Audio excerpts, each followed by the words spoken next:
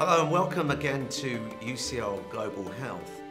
In Africa today, about 1 in 30 women could die during their lifetime as a result of a maternal death, the complications of pregnancy. And about 1 in 6 women could experience either the death of a newborn or a stillborn baby. So this is still a very big problem. And I'm joined by Tim Colbourn, who's a senior research fellow at UCL, working on the Evidence for Action program. Now, Tim, this is a program that involves UCL and a whole number of other partners in Britain, Options and Aberdeen and Oxford and Southampton, with 6 African countries, which are? Yeah, there's 3 in West Africa, which are Nigeria, Ghana and Sierra Leone, and then 3 in East Africa, Ethiopia, Tanzania and Malawi, which is primarily where I'm focused. And this is funded mainly by the British government, and it's about creating a movement to have a big impact, of course, and save lives, but also through an evidence-based approach. How are they going about doing that?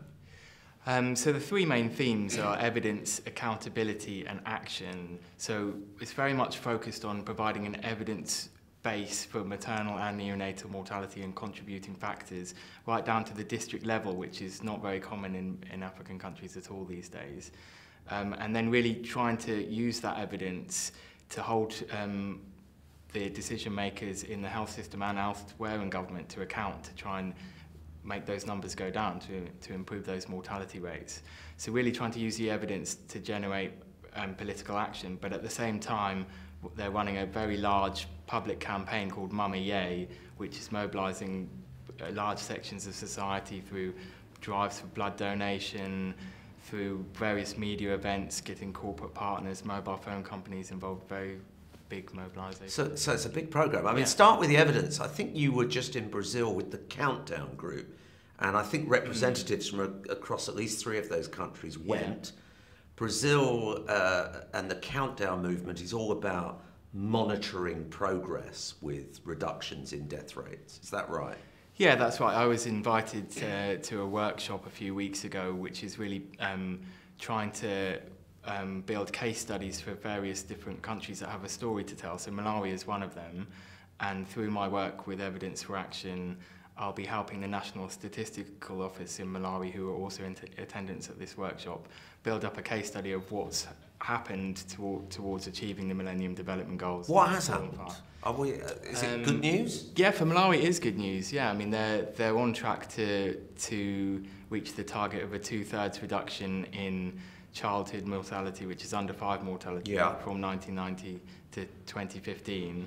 And they've also made significant progress in maternal mortality, although they may not reach the target because they did have a rise in maternal mortality in the late 90s, probably due to HIV and other problems. Yeah. I mean, to what extent is the reduction simply because HIV is getting its act together, or is it because there is improvements in well, certainly that might be the case for maternal mortality, but in general, health systems have improved a lot in Malawi over the last 10, 15 years, and especially at the community level with a huge wave of the community health workers called Health Surveillance Assistants in Malawi being funded and working to treat childhood illness right in the community and make sure children are referred to village clinics and health centres as appropriate. So that's they have been successful, and I think their rollout of community health workers, and indeed in other African countries, has been strong. Yeah. But you've been working, one thing that interests me is the community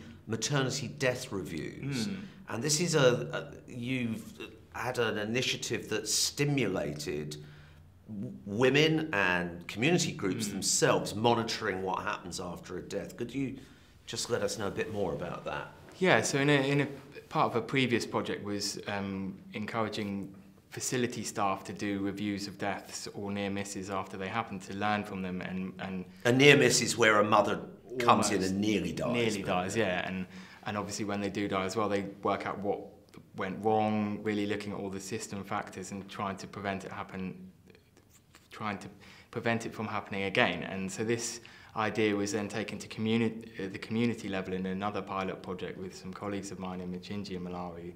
And they had a very successful project where they got the community members to also meet and discuss what went wrong for the women or even her baby, because we were also doing neonatal death reviews. And then they then take that evidence back to the facility, and they work with the facility in a process that really tries to work through the problems at both levels, including the referral networks. So the beauty of that is it's not just collecting information in a survey. No, it's really using It's actually evidence. an intervention. Yeah, I mean, it is really using evidence to make sure that things go better the next time, Yeah, and so what next with E4A? What are the big challenges, and where do you think evidence for action can go next?